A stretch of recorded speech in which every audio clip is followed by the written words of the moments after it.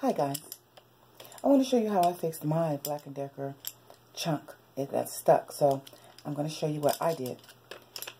I put the vice grip on, clamped it down, then I got a wrench, and I twisted this area here,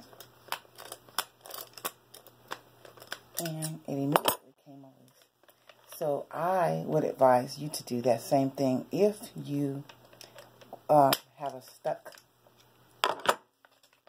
drill, and then it'll come loose. As you see, it's loose now.